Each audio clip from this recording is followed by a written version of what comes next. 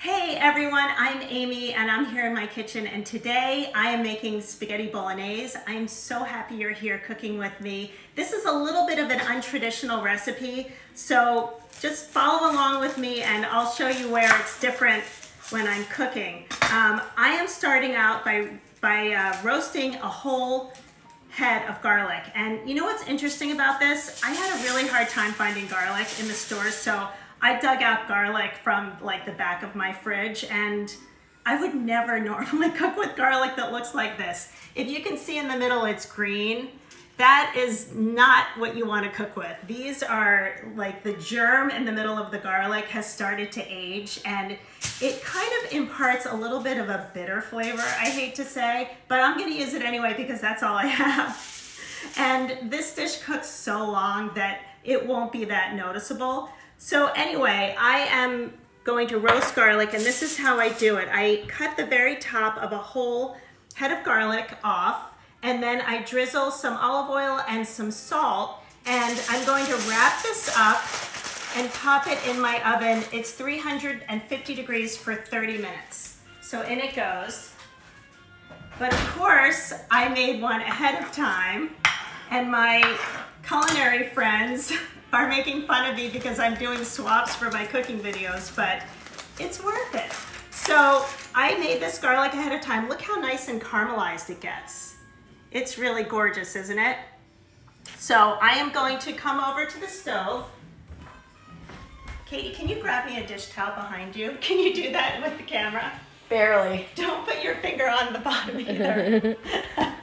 Okay, so I have my Le Creuset, and this is a medium size. I have this heated up. It's like on a medium heat, and all I'm going to do is squeeze. Come over here, Katie, so you can show this.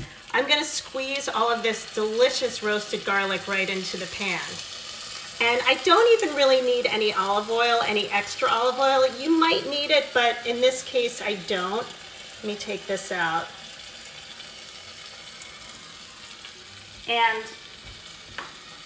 that is like the foundation for this delicious spaghetti bolognese. It smells amazing. Yeah, there's nothing better than roasted garlic. I highly recommend it.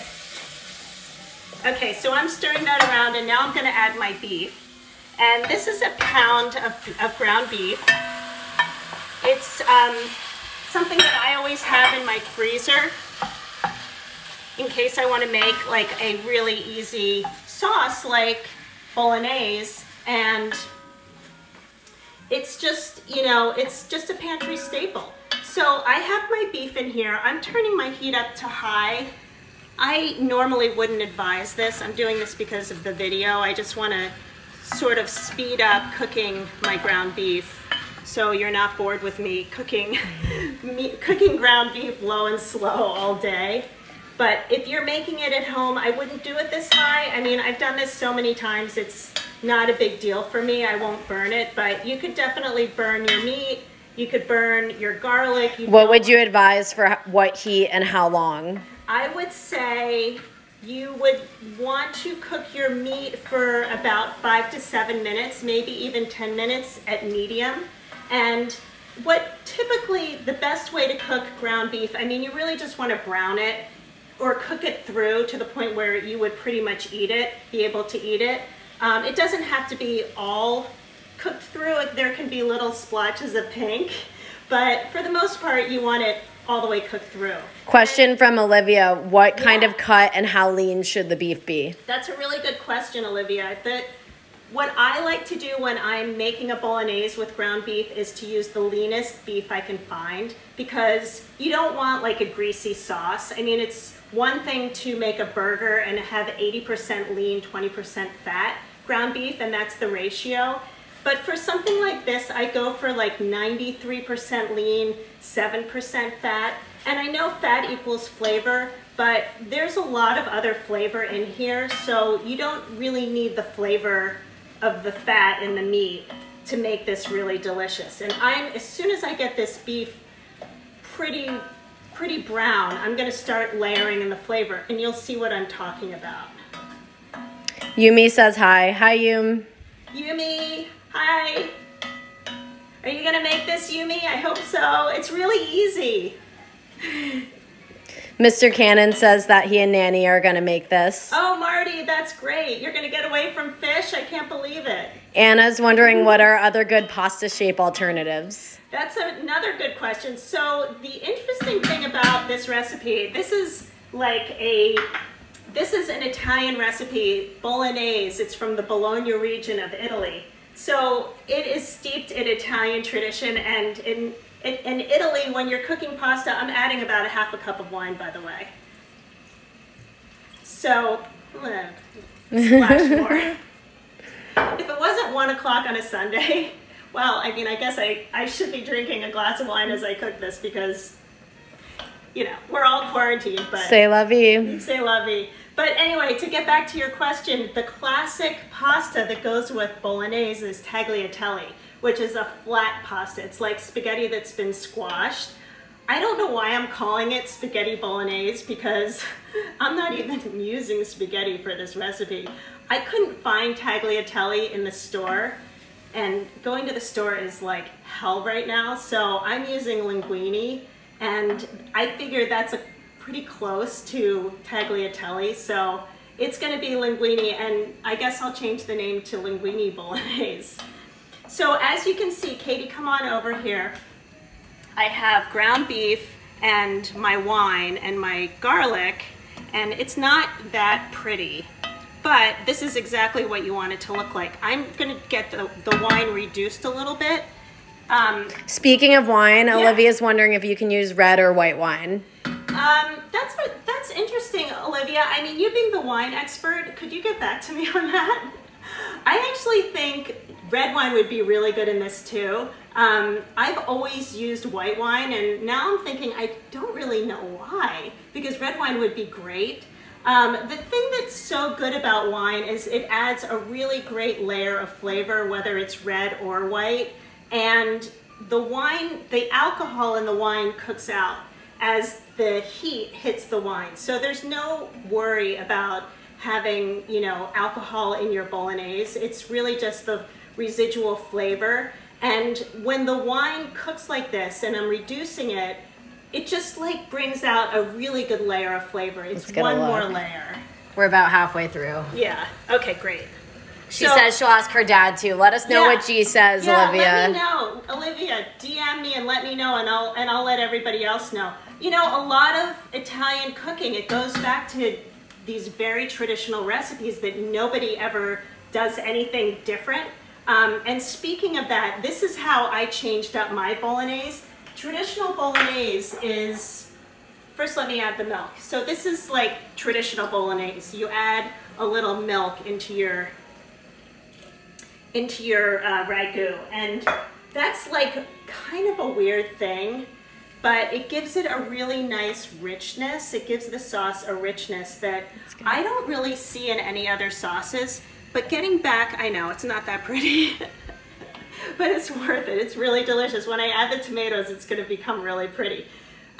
So anyway, the traditional Bolognese is it's a mirepoix that you saute first, and a mirepoix is a very classic combination of onion, celery, and carrots all chopped up. And that's sort of the backbone of classic Bolognese. But I like roasted garlic. I just feel like the flavor's a little bit more assertive, and it just really works. So I don't know, I feel like I'm a home cook and I can sort of switch it up a little bit.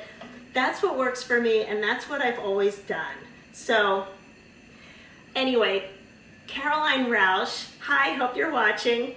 She asked if I would make this, and so Caroline, I hope you're not disappointed that I'm not making a classic Bolognese, but I really think that this is a really good way to make it, and it's very comforting. All of the ingredients we have at home. If you don't want to roast a whole head of garlic and want to do it the classic way, you can. It's probably a small onion, a carrot, and a celery stalk all chopped up and sauteed in a little olive oil. And then continue with this recipe.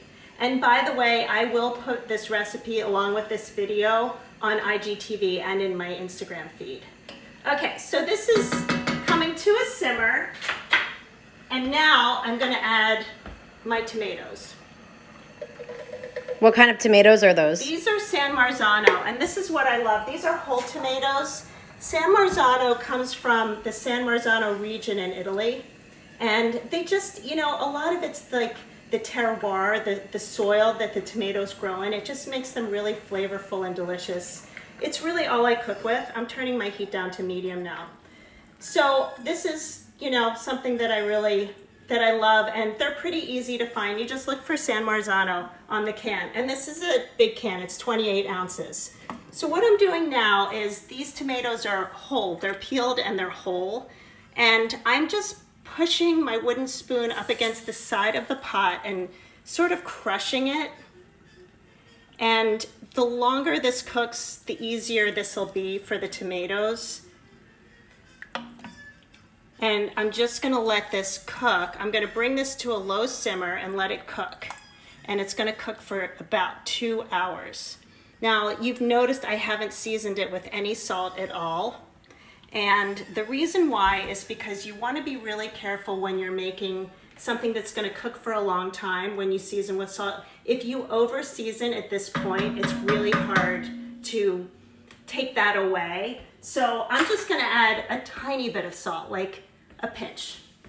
And as it cooks, I'm gonna taste, and I'm gonna adjust the seasoning as I go. So don't put a ton of salt in right now. You're definitely gonna need to add salt, but don't go crazy at this point. Okay, so this is what it looks like right now. I'm gonna turn this off because I made another batch this morning.